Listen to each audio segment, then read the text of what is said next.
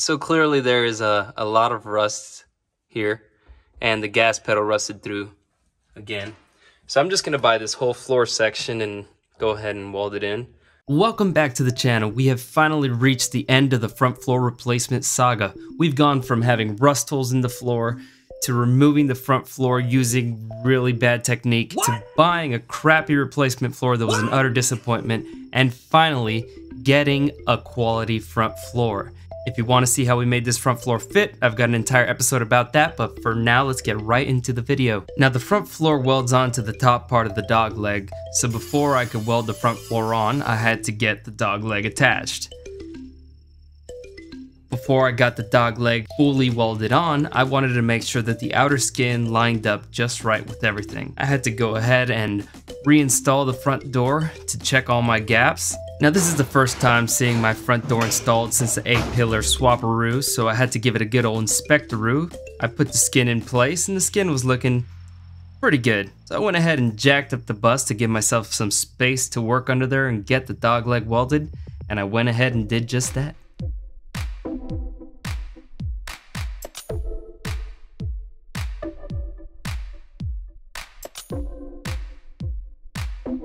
And on to the last bit of fabrication we gotta do before getting the floor installed, which is this little lip piece at the back of the floor welds onto that completely rusted out.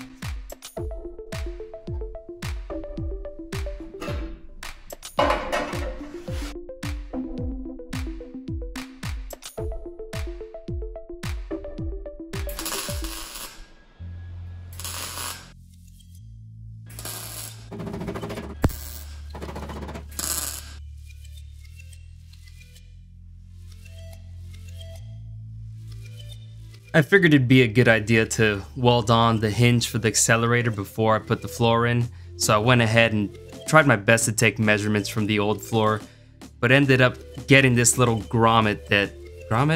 seal? This little seal that blocks the water from coming from the outside, and lining it up. I marked the spot where it was gonna go, sprayed on some weld-through zinc primer, and got straight to welding that bad boy on.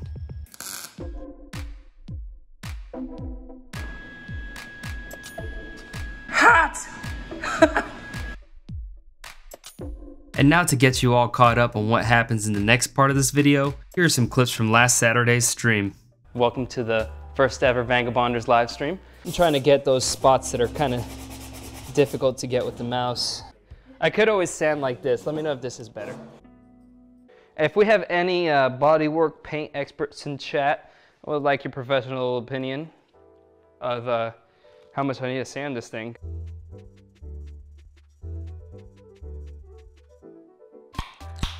All right, cheers. The producer, is that what you would consider this position?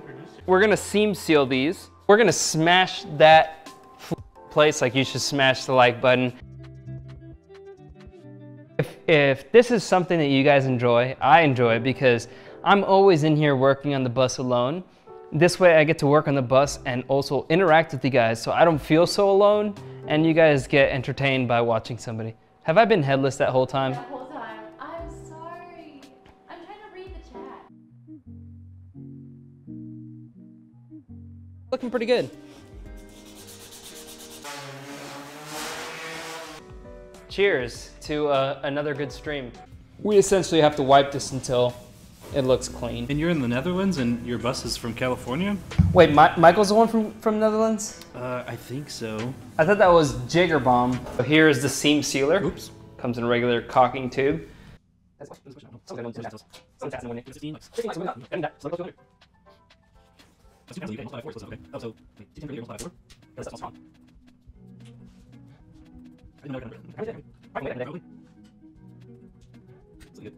Who has ever seen a VW wheel Oh, wow. crush a can?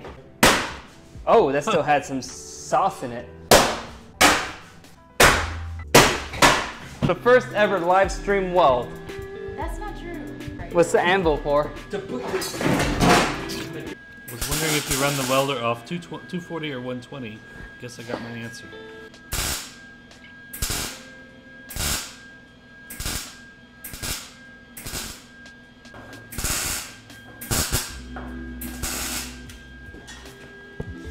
we're about to give this a good old spray paint.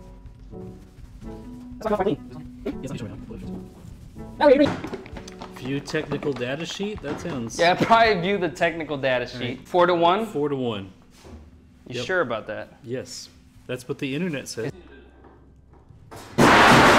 This is a really weird spot to tune in. I have a whole episode about this. The primer also tells you to use a 4 to 1 mixing ratio. Savage, dude, this man is a professional.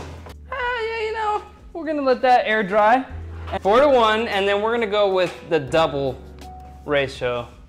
So we got 4 parts of this to 1 part this. Don't get ratioed. We're just stirring this up until it's... Now what is this? This is epoxy primer. Epoxy primer, okay.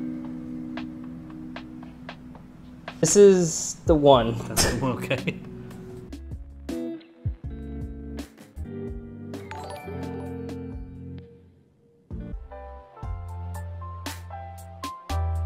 So there is no unsafe behavior being promoted here. Just so you guys know.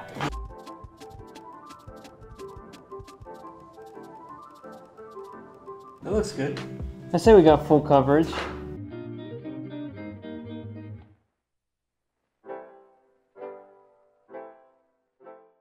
The next day, the floor was looking pretty good.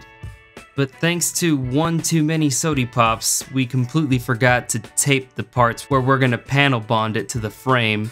So I had to go and remark it, sand it down, and we're gonna go ahead and have to give it another few coats of primer. That's okay, because we had fun.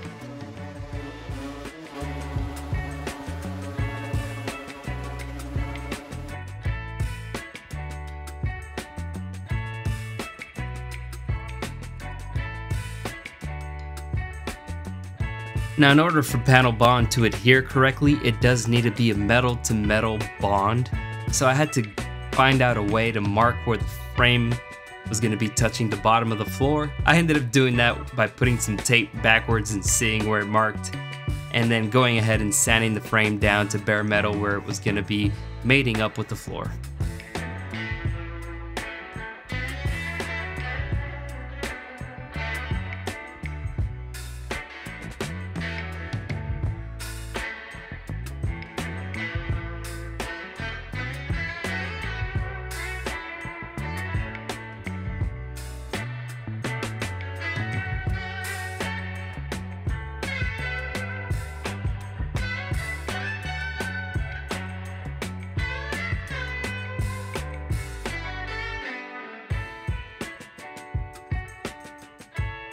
Now, if you're wondering why I'm panel bonding it to the frame here as opposed to plug welding it, the answer is simple.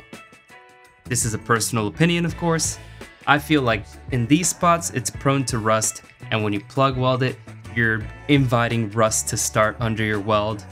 Now, if you panel bond it, it's a watertight seal, and maybe it won't rust as quick, because we all know eventually it's gonna rust. The time has arrived to carefully walk the floor into place and put it in position. Now, the first thing I did was bolt it down in the center, as that's where I had aligned the rest of my floor from when I fabricated it. I clamped the edges, and if you're wondering how I was gonna clamp everything to the frame, well, my solution was just to stack my anvil and tons of weight on it until it sealed perfectly, and then I went around and tack welded the floor into place.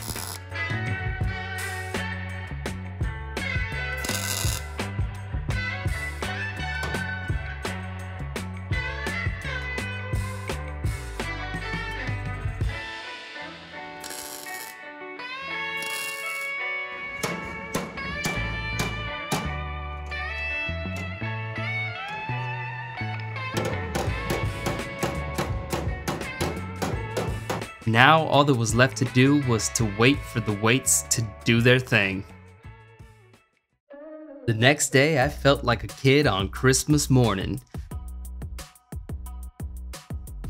I got to removing all the weights, and then it was time to get it welded up all the way around completely, which took quite some time, so here's the summed up version.